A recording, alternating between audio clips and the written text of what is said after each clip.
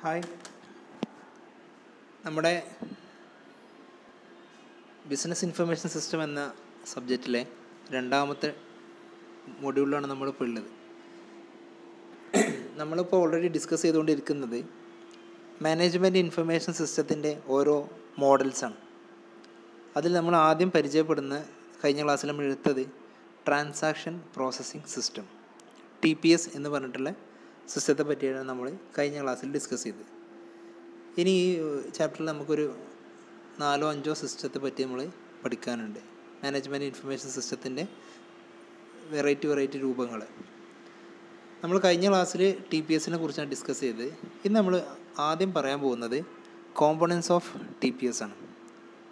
TPSൻ്റെ components 4 components ആണ്, parts. 4 പാർട്ടാണ് സത്യത്തിൽ ഒരു TPSനുള്ളത്. ട്രാൻസാക്ഷൻ പ്രോസസ്സിംഗ് സിസ്റ്റത്തിനുള്ളത് 4 കോമ്പണൻസ് ആണ്. ഒന്നാമത്തെ കോമ്പണൻ്റ് എന്ന് പറഞ്ഞിട്ടുണ്ടെങ്കിൽ input. The first component in the production of information from transaction processing system is the capturing and feeding data in to the computer. In transaction processing system, various sources documents are used as input documents. For example, purchase order, sales order, invoice, employee time card, etc. are used as input for further purpose or further reference. നമ്മൾ ആദ്യത്തെ component ആണ് input. TPS എന്ന് പറഞ്ഞു കഴിഞ്ഞാൽ നമ്മൾ already discuss ചെയ്തിട്ടുണ്ട്. ഇത് ഉപയോഗിക്കുന്നത് ലോവർ ലെവലിലുള്ള മാനേജേഴ്സാണ്. ഡേ ടു ഡേ ട്രാൻസാക്ഷനും അല്ലെങ്കിൽ ടോപ്പ് ലെവലിൽ നിന്ന് എഫിഷ്യൻ്റായിട്ട് എടുത്തിട്ടുള്ള ഡിസിഷൻസ് നടത്താൻ വേണ്ടിയിട്ട് മിഡിൽ ലെവലിലെ ആൾക്കാർ ഇവർക്ക് ഓർഡർ കൊടുക്കും. ആർക്ക്? ലോവർ ലെവലിലുള്ള മാനേജേഴ്സിന് ഓർഡർ കൊടുക്കും. അവരെ വർക്കും കാര്യങ്ങളും സ്മൂത്തായിട്ട് റൺ ചെയ്യാൻ വേണ്ടിയിട്ട് ഉപയോഗിക്കുന്ന ഒരു സിസ്റ്റമാണ് എന്ത് TPS എന്ന് പറഞ്ഞിട്ടുണ്ടെങ്കിൽ. അതിൽ ഫസ്റ്റ് ഇൻപുട്ടാണ് ഇത്. ഈ പറഞ്ഞിട്ടുള്ള എക്സാമ്പിൾസ് നിങ്ങൾ നോക്കിയാൽ മനസ്സിലാവും. ഒരുപാട് പർച്ചേസ് ഓർഡർ, സെയിൽസ് ഓർഡർ, ഇങ്ങനത്തെ ഡേ ടു ഡേ ട്രാൻസാക്ഷൻസിൻ്റെ ബില്ലും റെസിപ്റ്റും കാര്യങ്ങളൊക്കെ വരുന്നത് ലോവർ ലെവലിലുള്ള, അതായത് ഡേ ടു ഡേ ട്രാൻസാക്ഷൻ നടക്കുന്ന സെക്ഷനിലാണ്. അപ്പോൾ നമ്മൾ ഫസ്റ്റ് പറഞ്ഞ ഇൻപുട്ട് എന്ന് പറഞ്ഞിട്ടുണ്ടെങ്കിൽ, ഫസ്റ്റ് പറഞ്ഞ കോമ്പണൻ്റ് എന്ന് പറഞ്ഞാൽ ഇൻപുട്ടാണ്. അവർ ഡാറ്റ ക്യാപ്ചർ ചെയ്യുക, അതേപോലെ കമ്പ്യൂട്ടർക്ക് ഫീഡ് ചെയ്യുക. രണ്ടാമത് ആ ക്യാപ്ചർ ചെയ്ത ഡാറ്റനെ പ്രോസസ്സ് ചെയ്യുക. പ്രോസസ്സിങ് ആണ് രണ്ടാമത്തത്. അത് വല്ലാണ്ട് എക്സ്പ്ലെയിൻ ചെയ്യുന്നില്ല, സിമ്പിളാണ്. ആദ്യം നമ്മൾ ഇൻപുട്ടിൽ ഡാറ്റകൾ സ്വീകരിച്ചു, അതായത് ബില്ല്, ഇൻവോയ്സ് കാര്യങ്ങളൊക്കെ ക്യാപ്ചർ ചെയ്ത് വെച്ചു. അത് കമ്പ്യൂട്ടർക്ക് എൻ്റർ ചെയ്യും. കമ്പ്യൂട്ടർക്ക് എൻ്റർ ചെയ്തിട്ടുണ്ടെങ്കിൽ കമ്പ്യൂട്ടർ അതിനെ ഡാറ്റ പ്രോസസ്സ് ചെയ്യും. വളരെ എളുപ്പത്തിൽ പ്രോസസ്സ് ചെയ്യാൻ കപ്പാസിറ്റി ഉള്ള ഇലക്ട്രോണിക് ഡിവൈസാണ് കമ്പ്യൂട്ടർ. അതായത് നമുക്കറിയാം, millions of peace of data can processed great speed and greatest accuracy. അതുതന്നെയാണ് കമ്പ്യൂട്ടറിൻ്റെ ഏറ്റവും വലിയ പ്രത്യേകതയും. അങ്ങനെ ആ ഡാറ്റനെ പ്രോസസ്സ് ചെയ്തു. മൂന്നാമത് അവർ ചെയ്യുന്നത് സ്റ്റോറേജ്. പ്രോസസ്സ് ചെയ്ത ഡാറ്റനെ നമ്മൾ സ്റ്റോർ ചെയ്ത് വെക്കും.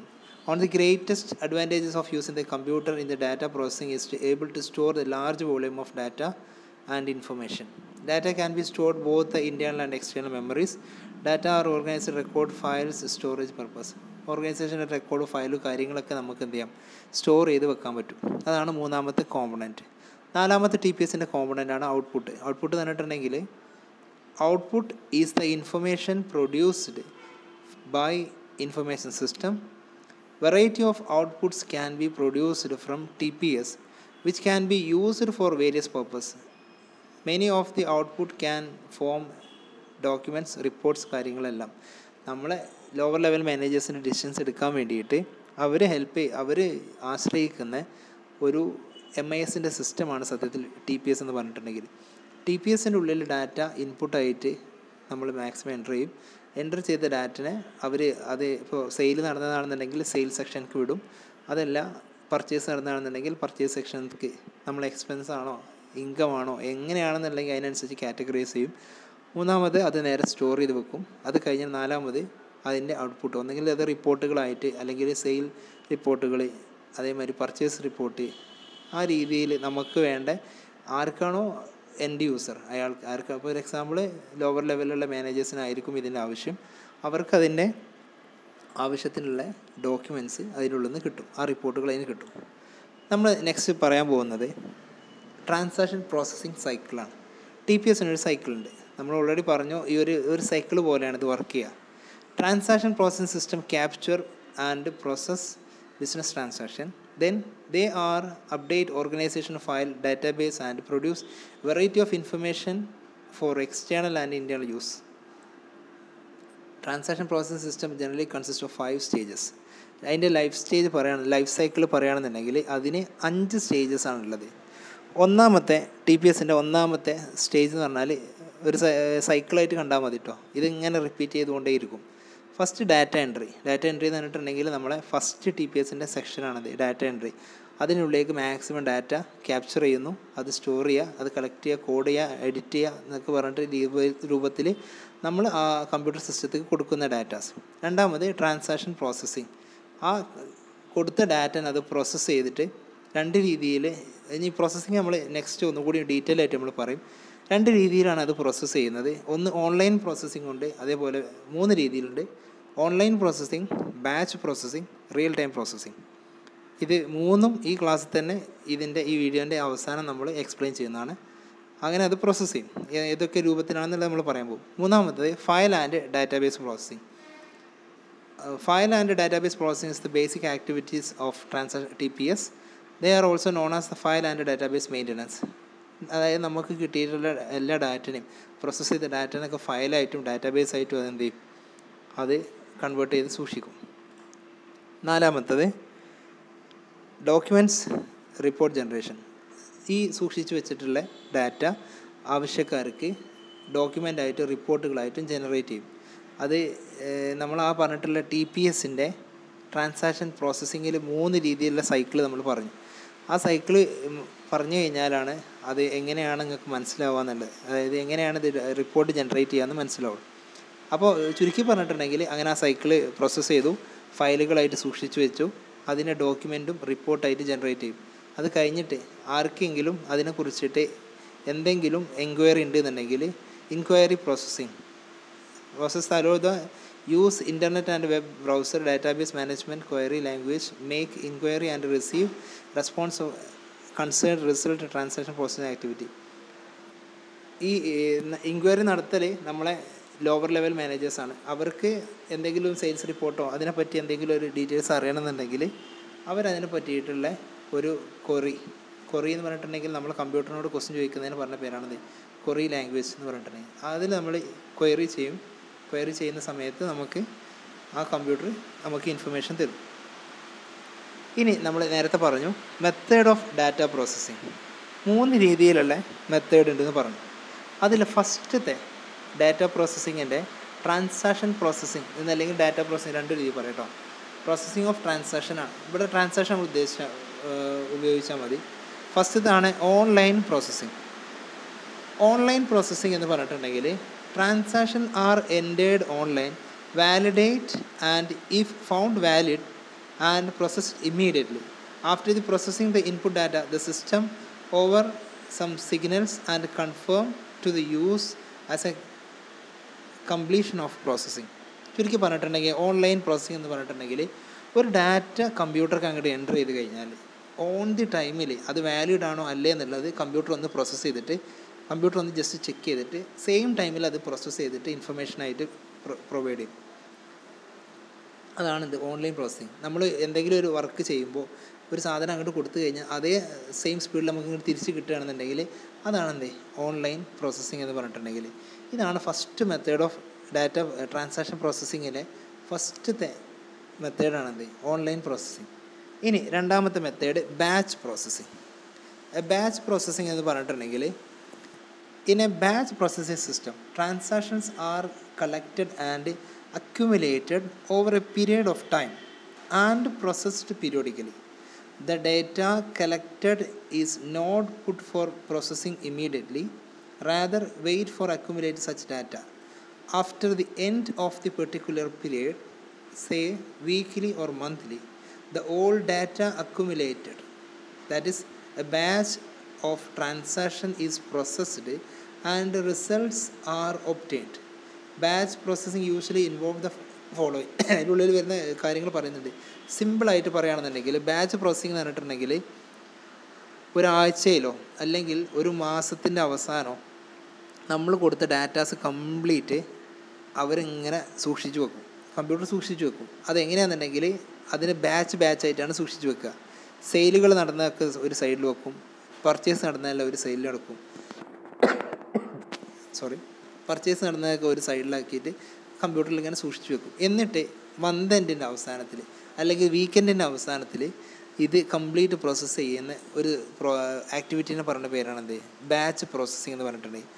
ഇനി ബാച്ച് പ്രോസസ്സിങ്ങിൻ്റെ ഉള്ളിൽ വരുന്ന കുറച്ച് ആക്ടിവിറ്റീസ് ഉണ്ട്. ബാച്ച് പ്രോസസ്സിങ്ങിൻ്റെ ഉള്ളിൽ വരുന്ന first collection of swords of documents. Sales ഓർഡറാണ്, purchase ഓർഡറാണ്, invoice, എല്ലാ കാര്യങ്ങളും കളക്ട് ചെയ്യും. The collected data document transferred to some input medium such as A magnetic disk. അത് എവിടെയെങ്കിലും സൂക്ഷിച്ച് വെക്കും. മൂന്നാമത്തെ sorting the transaction the same order and record സീക്വൻസിൽ the master file. മൂന്നാമത് ഈ ഫസ്റ്റ് അവിടെ നടക്കുന്ന ഡാറ്റാസ് കളക്ട് ചെയ്യും, അത് എവിടെയെങ്കിലും സൂക്ഷിച്ച് വെക്കും. എന്നിട്ട് അത് സൂക്ഷിച്ച് വെച്ചിട്ട് അത് പ്രോസസ്സ് ചെയ്യുമ്പോൾ ഇപ്പോൾ സെയിൽ നടന്നതാണെന്നുണ്ടെങ്കിൽ എല്ലാം സെയിൽ വെക്കും. സെയിൽ മാത്രമല്ല വരിക, അതിൻ്റെ ഇപ്പോൾ ഫസ്റ്റ് 1-ാം തീയതി നടന്നത്, 2-ാം തീയതി, 3-ാം തീയതി നടന്നത്, ഓരോ ഡേറ്റ് വൈസും അതെന്ത് ചെയ്യും, അതിനെ സോർട്ട് ചെയ്ത് വെക്കും. അത് കഴിഞ്ഞിട്ട് input data processing and output the data documents reports R obtain, master files R updated. എന്നിട്ട് അതങ്ങനെ പ്രോസസ്സ് ചെയ്തിട്ട് ഡേ ടു ഡേ കാര്യങ്ങളും, അതായത് ഡേറ്റ് ബേസിലും അതേമാതിരി സെയിൽ നടന്ന ഓർഡർ ബേസിലും അത് കളക്ട് ചെയ്ത് വെച്ചിട്ട് ഒരു വീക്കെൻഡിലോ അല്ലെങ്കിൽ ഒരു മന്ത് എൻഡിലോ ആ ഡാറ്റനെ പ്രോസസ്സ് ചെയ്യുകയാണെന്നുണ്ടെങ്കിൽ അതിനെ പറയുന്ന പേരാണെന്ത്, ബാച്ച് പ്രോസസ്സിങ്. ഓക്കെ. ഇനി മൂന്നാമത്തെ നമ്മൾ ലാസ്റ്റ് ആയിട്ട് ഇന്ന് ഡിസ്കസ് ചെയ്യാൻ പോകുന്ന ഒരു പ്രോസസ്സിംഗ് ആണ് real time processing. Real time system define the data processing system in which the data processed immediately after they are organized and provided immediate output of the users. Under the real time processing system, the data processed immediately as the organized without waiting the accumulated batch of data. The data fed directly into the system, the online terminals. Files and data are always up to date since they are updated whenever the data is organized. ചുരുക്കി പറഞ്ഞിട്ടുണ്ടെങ്കിൽ real time processing എന്ന് പറഞ്ഞിട്ടുണ്ടെങ്കിൽ നമ്മളെ കമ്പനിക്ക് ബാച്ചിൽ ഓൺലൈനല്ലത് ഇത് ശരി. Online processing എന്ന് പറഞ്ഞിട്ടുണ്ടെങ്കിൽ നമ്മൾ ഡാറ്റ കൊടുത്തു അപ്പോൾ തന്നെ പ്രോസസ്സ് ചെയ്ത് തരികയാണ്. രണ്ടാമത് നമ്മൾ പറഞ്ഞു ബാച്ച് പ്രോസസ്സിംഗ് എന്ന് പറഞ്ഞിട്ടുണ്ടെങ്കിൽ ഡാറ്റകൾ ഇങ്ങനെ ഓർഡറാക്കി വെച്ചിട്ട് ഒരു വീക്കെൻഡിൽ അവരെന്ത് ചെയ്യും, പ്രോസസ്സ് ചെയ്യും. എന്നാൽ റിയൽ ടൈം എന്ന് പറഞ്ഞിട്ടുണ്ടെങ്കിൽ നമ്മളെ കമ്പനിക്ക് എപ്പോഴാണോ ഈ ഡാറ്റേൻ്റെ ആവശ്യമുള്ളത്, ഒരു മാനേജർ പെട്ടെന്ന് വന്നിട്ട് ഇതുവരെയുള്ള സെയിലും കാര്യങ്ങളും നോക്കണം, അതായത് നാളെ മുതൽ അവരെ സ്കീമും കാര്യങ്ങളും മാറാൻ പോകണം, അതുകൊണ്ട് നമ്മൾ കുറേ ചേഞ്ചസ് വരുത്താണ്ട് എന്നുള്ള രീതി പറഞ്ഞിട്ടുണ്ടെങ്കിൽ അത്രയും വരെ അപ്ഡേറ്റ് ചെയ്ത് വെച്ചിട്ടുള്ള ആ ഡാറ്റ അവർ പ്രോസസ്സ് ചെയ്തിട്ട് അവർക്ക് വേണ്ട ഇൻഫർമേഷൻ കൊടുക്കും. ഇനി ആ റിയൽ ടൈമിൻ്റെ ഒരു സ്റ്റെപ്പ് നോക്കാം. Real time system effective use the following application ഏരിയയിലാണ്. The latest position of accounts balance and the customers of bank can be ascertained within a few seconds. നമ്മളെ കമ്പനിയിലെ ജസ്റ്റ് അക്കൗണ്ട്സോ കാര്യങ്ങളോ അല്ലെങ്കിൽ ഇപ്പോൾ ചില കസ്റ്റമർ ഇപ്പോൾ പെട്ടെന്ന് ഇപ്പോൾ ഒരു എക്സാമ്പിൾ പറയുകയാണെന്നുണ്ടെങ്കിൽ നമ്മൾ വിദേശത്തൊക്കെ ആണെന്നുണ്ടെങ്കിൽ ആ കസ്റ്റമർ പെട്ടെന്ന് അതുവരെ ഉള്ള കണക്കും കാര്യങ്ങളും ക്ലോസ് ചെയ്ത് അയാൾ ആ കൺട്രി ഒഴിവാക്കി പോകാൻ ഉദ്ദേശിക്കുകയാണെന്നുണ്ടെങ്കിൽ ആ സമയത്ത് നമ്മുടെ അടുത്ത് വന്നു കഴിഞ്ഞിട്ടുണ്ടെങ്കിൽ പറ്റില്ല, ഒരു മാസം കഴിഞ്ഞിട്ട് വരും എന്നിട്ട് പ്രോസസ്സ് ചെയ്യാമെന്ന് പറയുകയാണെങ്കിൽ നടക്കില്ല. അപ്പോൾ അതുവരെയുള്ള ഡാറ്റ നമുക്ക് കിട്ടാനുള്ള ഒരു സംഭവമാണ് എന്ത്, റിയൽ ടൈം പ്രോസസ്സ് എന്ന് പറഞ്ഞിട്ടുണ്ടെങ്കിൽ ഫ്യൂ സെക്കൻഡ്സിനുള്ളിൽ അവരെല്ലാ കാര്യങ്ങളും മനസ്സിലാവും. Sales analysis can be made and master file can be updated. എല്ലാ സെയിൽസ് അനാലിസിസ് കാര്യങ്ങളൊക്കെ നമുക്ക് നടത്താൻ പറ്റും. മാസ്റ്റർ ഫയലും കാര്യങ്ങളൊക്കെ നല്ല രീതിയിൽ അപ്ഡേറ്റ് ചെയ്ത് വെച്ചിട്ടുണ്ടാവും. The method can successfully used for inventory management since the latest position of stock can be displayed at any time. ഇത് ഏറ്റവും കൂടുതൽ ഉപകാരപ്പെടുന്നത് എന്താണെന്നുണ്ടെങ്കിൽ നമ്മളെ ഇൻവെൻട്രി സിസ്റ്റത്തിൽ ഇപ്പോൾ ഉള്ള നിലവിലുള്ള സ്റ്റോക്ക് എത്ര ഉണ്ടെന്ന് മനസ്സിലാക്കാൻ, നിലവിലുള്ള ക്രെഡിറ്റ് എത്രയും മനസ്സിലാക്കാൻ, നിലവിലുള്ള ട്രാൻസാക്ഷൻ അപ്പോൾ ഒരു മന്തിൻ്റെ ഇടയിലാവാം, 10-ാം തീയതി ആവും, 20-ാം തീയതി ആവും, എപ്പോഴാണോ നമുക്ക് ആവശ്യമുള്ളത് ആ സമയത്ത് പോയിട്ട് ഒരു ഡാറ്റ ചെക്ക് ചെയ്യുകയാണെന്നുണ്ടെങ്കിൽ ആ ടൈമിൽ നമുക്ക് കാണുന്നതാണെന്ത്, ആ പറഞ്ഞ റിയൽ ടൈം സിസ്റ്റം എന്ന് പറഞ്ഞിട്ടുണ്ടെങ്കിൽ. ഇനി ഈ റിയൽ ടൈം സിസ്റ്റത്തിന് തന്നെ കുറച്ച് പോരായ്മകളുണ്ട്. അതെന്താണെന്ന് നോക്കാം.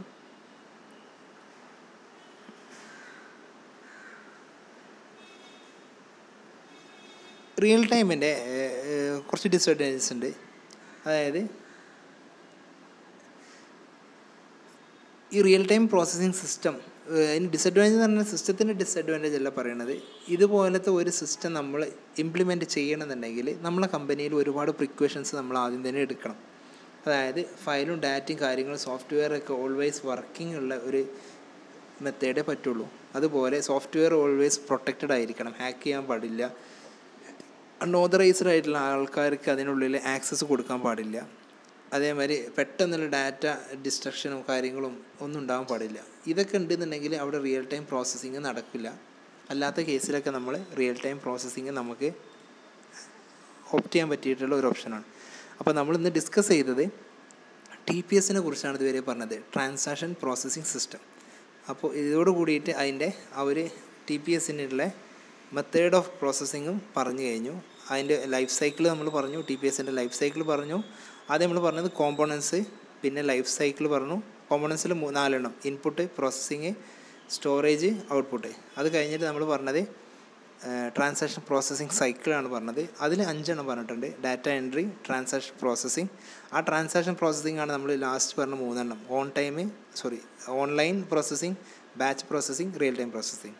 മൂന്നാമത്തെ TPS സൈക്കിളിൽ വരുന്നതാണ് file and database processing, documents and generating, inquiry processing. ഇത്രയാണ് നമ്മളെ TPS നമ്മൾ എടുക്കാനുള്ളത്. അപ്പോൾ എല്ലാവർക്കും മനസ്സിലായി വിചാരിക്കുന്നു. Thank you very much.